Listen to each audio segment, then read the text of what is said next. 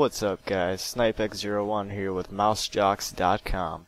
Today I'm going to be showing you how to move your Defiance live patcher files if you've downloaded the game from Defiance's official website to your Steam account if you pre-ordered or ordered the game on Steam.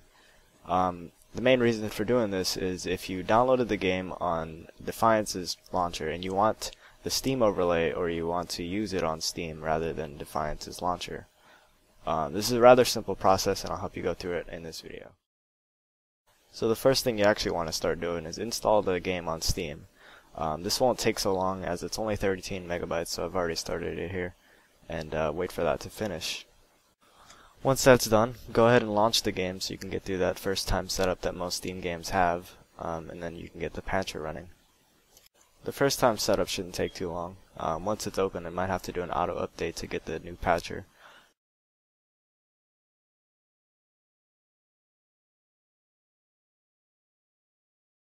Once you have the patcher running, you can actually go ahead and close it.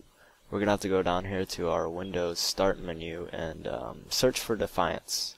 Once you have Defiance searched, go ahead and right click it and open Properties, and then we'll copy the path of where it is in this box or the other box and paste it into our Windows Explorer.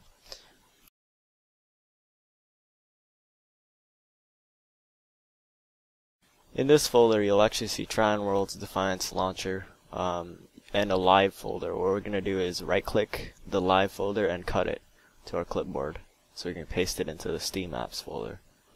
Next thing we're going to do is navigate to your program files, go down to Steam, Steam Apps, and then Common, and then look for Defiance.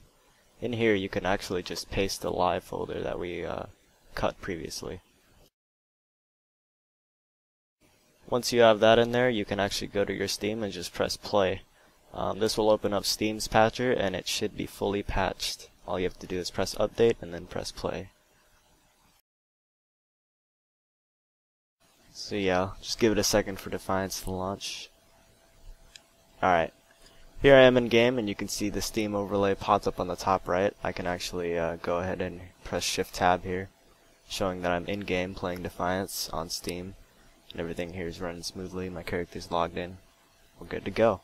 If you guys enjoyed this tutorial, please be sure to subscribe to the channel here at Mouse Jocks for more in-depth gaming guides and tutorials.